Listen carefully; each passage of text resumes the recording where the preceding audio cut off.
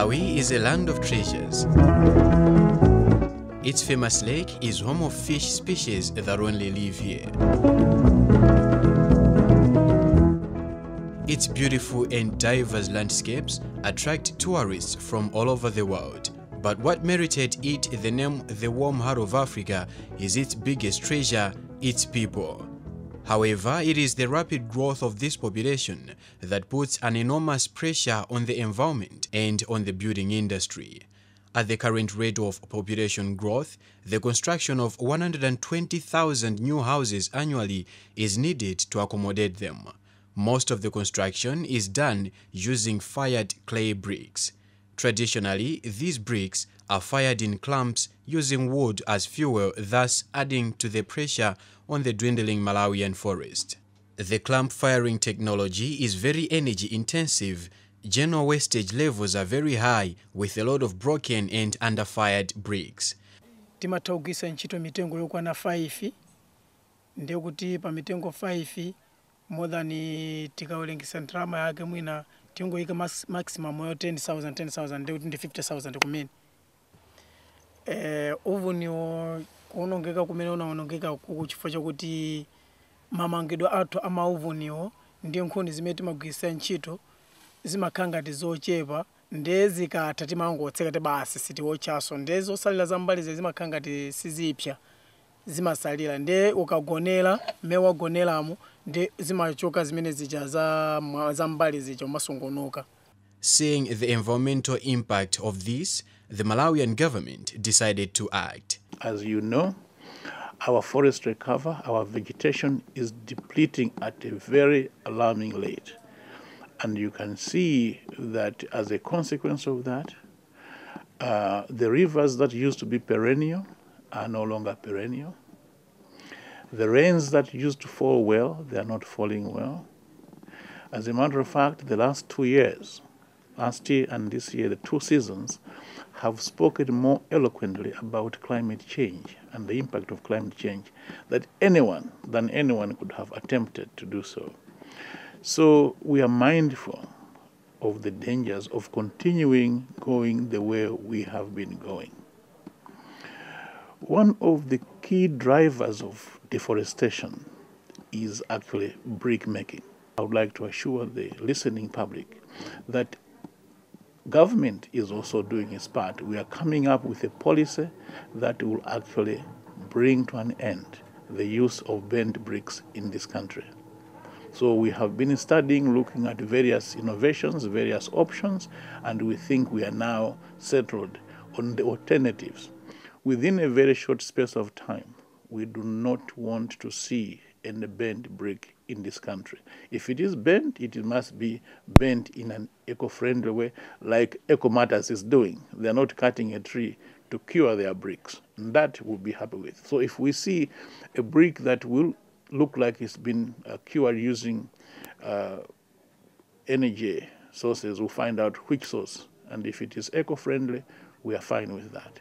Realizing the challenges but also the great opportunities in the brick sector, a Malawian enterprise, Eco Matters, decided to invest in a brick production plant and realized in collaboration with the Indian Society for Technology and Action for Rural Advancement, TARA, an eco kiln in Lilongwe using the vertical shaft brick kiln technology.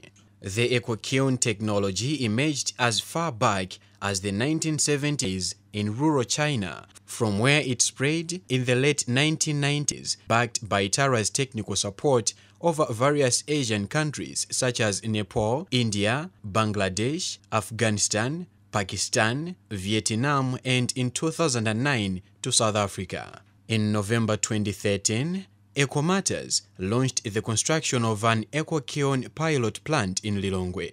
Supervised by TARA experts, Malawian Mansions constructed the eco kiln with locally available materials.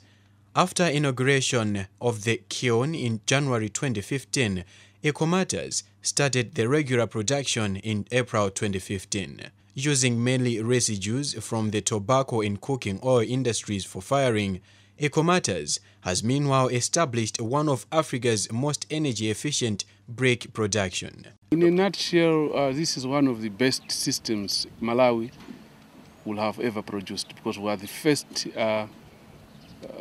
company making such eco-friendly building materials, especially in the bricks.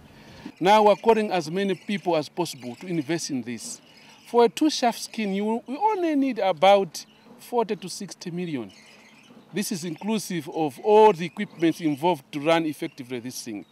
When you construct that, you invest that, your payback period is, within a short period, you have recovered your money, because the demand of such high-quality bricks is very high.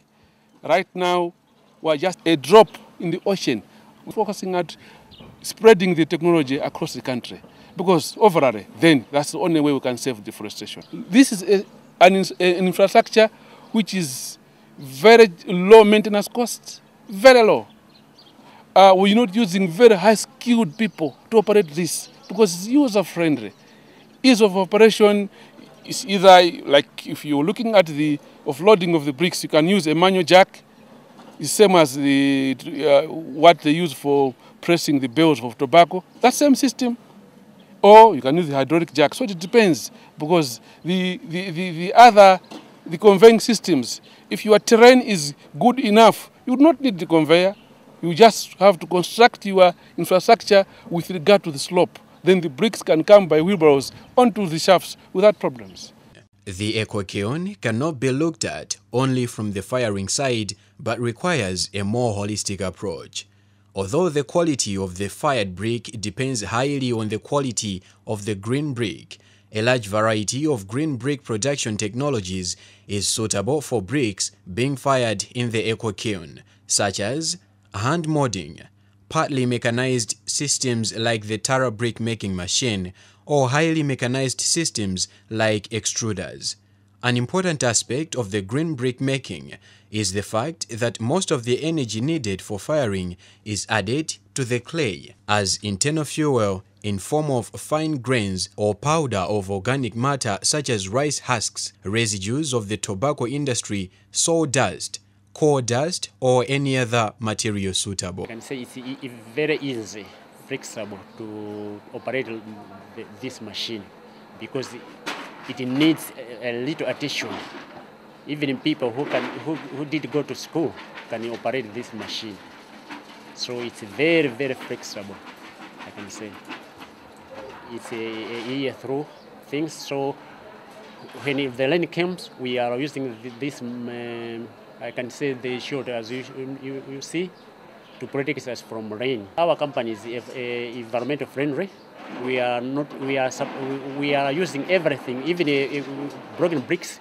We recycle them for making another bricks, so that we can control the environment here. It's very flexible because we are using locally found materials to build this plant. The core part of the Eco Kiln technology is the vertical shaft where the firing takes place. A thick layer of selected infill insulates the firing shaft, which is open at the top and the bottom. The Eco Kiln is a modular system in which shafts can be added as required by the entrepreneur. The Eco Kiln works on the basis of the countercurrent principle. The bricks move from the top to the bottom of the shaft, whereas the combustion air moves up from the bottom of the shaft and exits through the flue ducts of the chimney at the top. The bricks are brought up to the loading platform by lift, conveyor, or other means. The shaft is loaded from the top with unfired bricks. Bricks are stacked in defined patterns into the shaft. External fuel in form of carefully measured coal is added to the pattern to maintain the fire within the kiln. The unfired bricks move down the shaft, reaching the firing zone in the middle of the shaft where the core ignites and the actual firing takes place.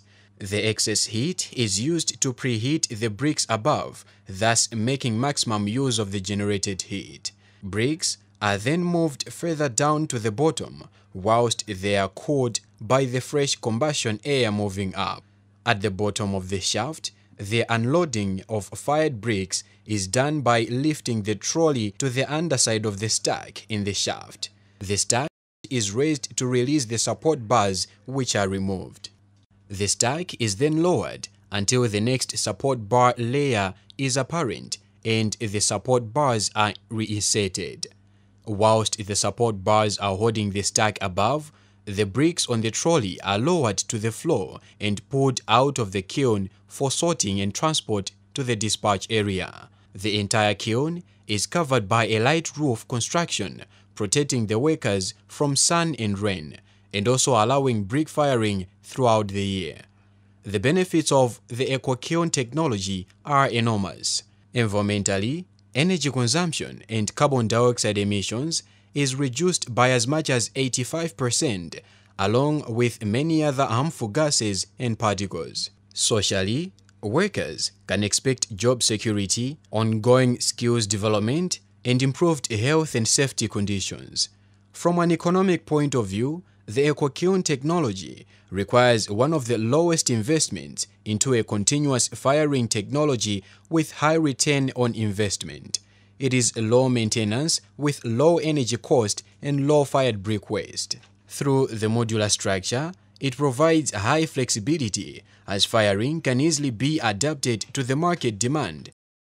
Backstopped by Tara and its decades of experience in the Eco Kiln technology, Eco Matters provides to entrepreneurs investing in the Eco Kiln technology a service package that comprises all relevant fields such as planning of the plant layout and the kilns, establishment of bills of quantities and supervision of the construction, delivery of equipment for green brick production, brick lifting to the loading platform, trolleys and unloading devices, and troubleshooting in case required.